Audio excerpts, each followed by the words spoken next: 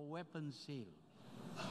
Mr. President, the first act engineered by the Western countries is the creation of the State of Israel by seizing Palestinian land and expelling 90% Arab population.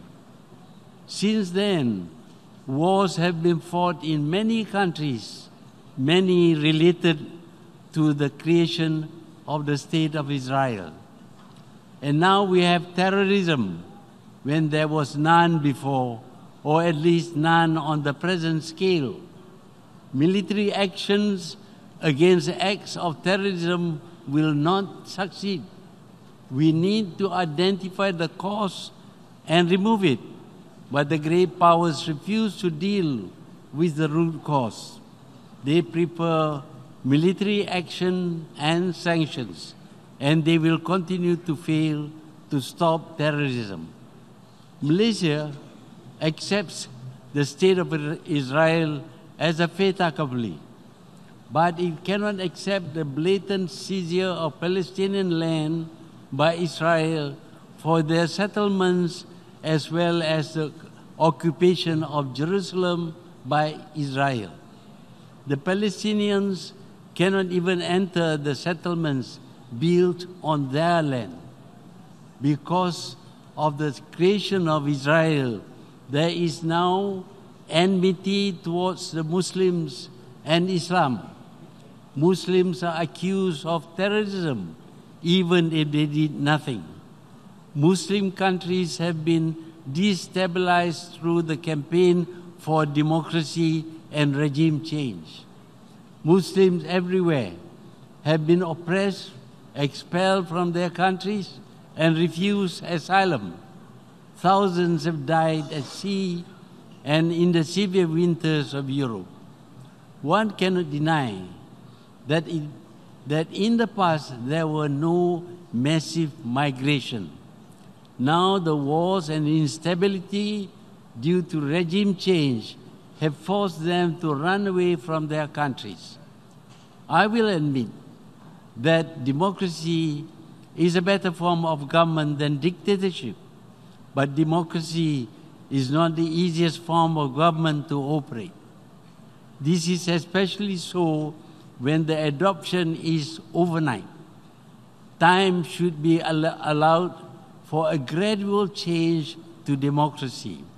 Indeed, the very countries which promote democracy became democratic over a period of decades, if not centuries. The result of overnight switch to democracy is destabilization and civil wars, reducing some into governmentless wilderness. And some, of course, have reverted to authoritarian regimes worse than the one that was displaced. Unable to suffer from wars and violence, their people have to migrate. The great democrats talk incessantly about the rule of law, but they are selective. France may break any law and get away scot-free. Thus, Israel can break all the international laws and norms of the world, and it will continue to be supported and defended. The unfriendly countries can do nothing right. There is no justice in this world. Mr. President, I must again refer to the fate of the Rohingyas in Myanmar. Many colonies of the West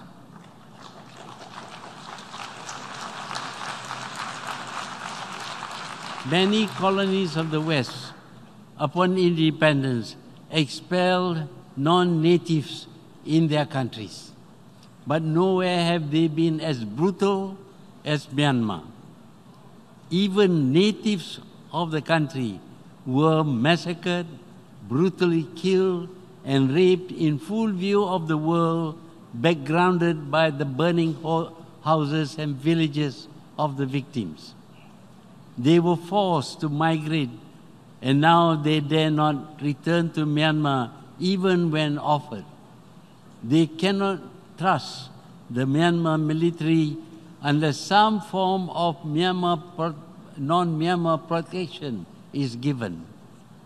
The helplessness of the world in stopping atrocities inflicted on the Rohingyas in Myanmar had reduced the regard for the resolutions of the United Nations.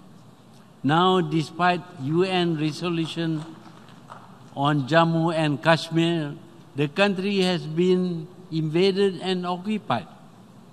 There may be reasons for this action, but it is still wrong. The problem must be solved by peaceful means. India should work with Pakistan to resolve this problem. Ignoring the UN would lead to other forms of disregard for the United Nations and the rule of law.